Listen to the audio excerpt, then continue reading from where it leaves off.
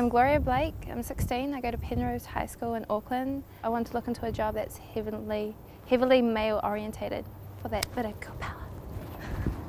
You might think we've taken Gloria on a surfing holiday, but this will be no holiday, for we've come to Raglan to mend roads. New Zealand has a very extensive network of rural roads, and keeping them in good order is no small job. Gloria's mentor is Donn Stephens. There'll be no time for surfing this morning because we've got plenty of work to do. Donn is Road Maintenance Supervisor for Tanlaw, the Waikato's road maintenance company. Good morning, Ken. Ken, this is Gloria. Good morning, Donn. Good morning, Gloria. Welcome to Tanlaw. Thank you. First of all is the old hard hat, Gloria, and of course your glow jacket. I hope this fits you, Gloria. I've got a little handbook here, which, believe it or not, it's got your name on it. Oh, wow. This is just an introduction, Gloria. It tells you all about health and safety in the industry. Tanlaw have to systematically inspect every road, sealed and unsealed in their area. When faults are found, the position is marked and the detail logged. We're out there, it's hard work. There's a lot of sweat and tears that goes into providing a good service for our clients. Yeah, it's dusty out there. You're out in the weather, the rain and the sun. It requires a person that is pretty hardy. First job, marking up a high shoulder, a section where grass is preventing good drainage. Do you trust me with this? Oh, you'll be fine. Sure? Yeah. Oh, look at that. Instant girl power.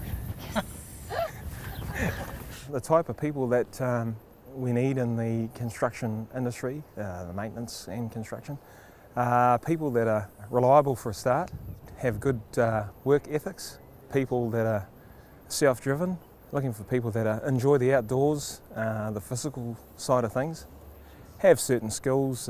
Licences are a big plus within our industry. Very good. That's our high shoulder marked up. All we have to do now is load it in the PDA. GPS tells them where they are, and the PDA is used to record all faults. The faults could be drainage problems, pothole problems, or shiny surface problems. Fixing faults in public car parks are part of the job too.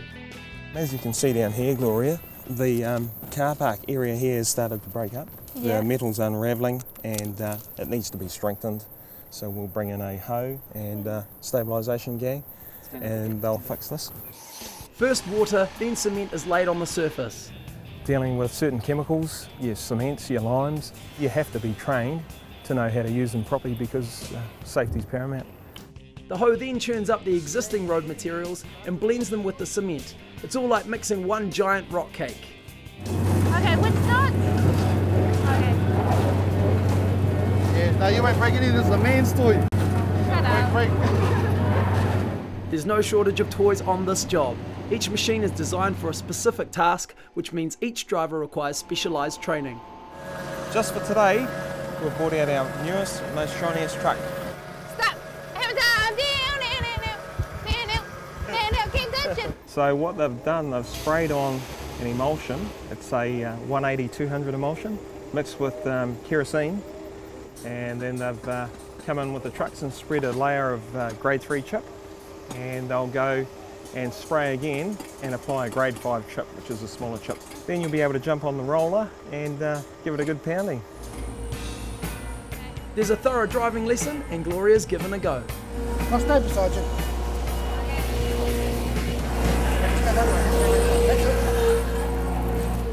Oh, that What you're trying to do is get the hand out there. that one! I thought you meant, oh, okay, I got you. It was fun and it was cool! Yeah. At this site there's been a very big slip. Thousands of tonnes of fill are being tipped to provide a wider and safer roadway. Brock Orbell, currently in his 3rd year of apprenticeship, is one of the team here. So I take it you really enjoy doing this? Yeah, I do enjoy doing it. I never thought I'd do it. Sort of joined the workforce here and didn't know anything about it, didn't know how to drive trucks or diggers or rollers, and Yeah. I can do all that now, so yeah, it's been a good learning curve. Brock intends to train for another 5 years in order to advance his qualifications. I know it's a hell of a long time to do an apprenticeship for it, but you know, at the end of the day, sitting in an office and earning a lot of money, pretty choice. Yeah, no complaints. Drainage has been a big problem here and new pipes have to be installed. So what's the Staley drilling machine for? This machine here is a ditch witch. What we're doing is drilling pipes through underneath the road here to adequate the drainage, and basically when this is all built up you'll have several pipes coming through here. The drainage will be going through the pipes out the other end and sort of stop it from all seeping through the material and trying to stop what happened before. Well, another load of fills arrived and someone's got to shift it. Right hand forward. Right hand forward. Right hand forward. Down. Oh, that's how you go down. We have a lot of staff training. Tanlaw puts a lot of money into getting people up to speed, you know, getting their licences, ranging from your graders, your backhoes, your diggers, and just swing around quietly and place that metal out. Okay. I think for the amount of time that she had to practice, she was amazing. I think she's got plenty of potential there. She picked up what I told her very quick. No, she'd be a great digger operator. Other way. Oh, hang on. Yeah. The machinery was fun. It's like boys, they always say boys need toys, girls need toys. That was fun as. She cottons on to things really fast. She listens. I think she'd be a great team player. I think we'd have no problem hiring her in the future, and she'd be a good prospect. In the civil construction industry, you can train on the job with the aim of achieving national certificate qualifications. For school leavers, there are modern apprenticeships and cadetships available in the industry.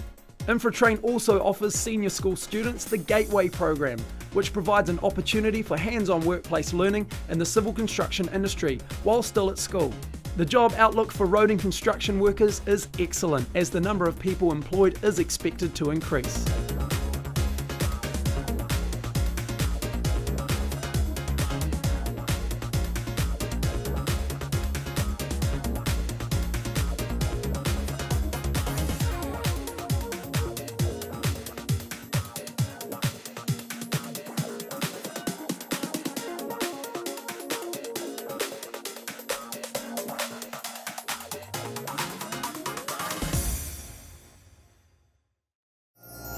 Supporting local content so you can see more of New Zealand on air.